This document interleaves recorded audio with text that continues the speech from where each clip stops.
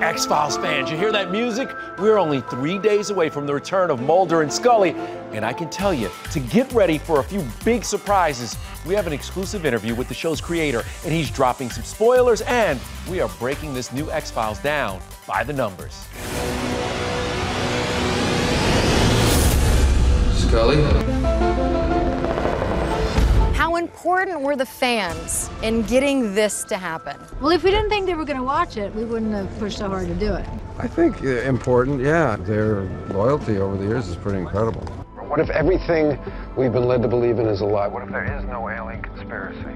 It's been 22 years since we first met agents Mulder and Scully after 9 seasons. That's 202 episodes plus 2 movies. It's time to believe again with 6 new episodes from creator Chris Carter. Originally, we were asked to do 8 episodes, but we had to scale back our series order because the actors just didn't have time to do any more.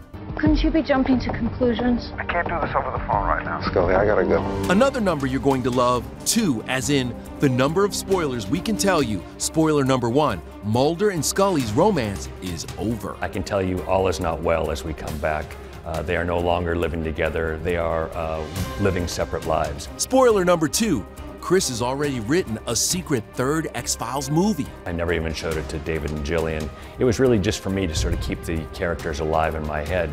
I think it would need to be a really big screen event. All this translates to big bucks, a $1 billion X-Files industry. Reruns alone have sold for $230 million, and a commercial on Sunday's premiere will set you back around $650,000. The question is, will these 6 new episodes be enough to satisfy fans?